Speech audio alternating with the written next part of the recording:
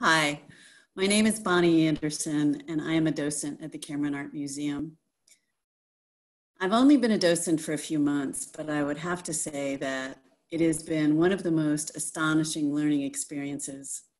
And I find that every time I look at a new exhibit, I learn something new. Now, the piece that I'd like to share with you today is not a piece that I've seen in person yet, which makes it all the more poignant to me.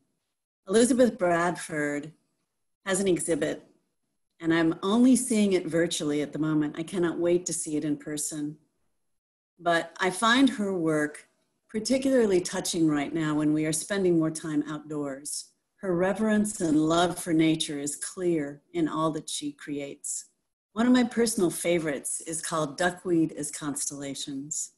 I like that she ties in the earth and the sky. I like that it's water and reflected.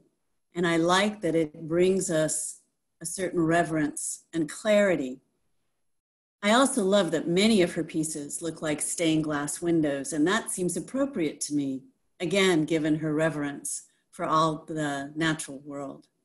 Now that we're spending more time in nature, I am reminded how much I love being outside, how connected I feel, not only to the earth, but to everyone on it. Thank you.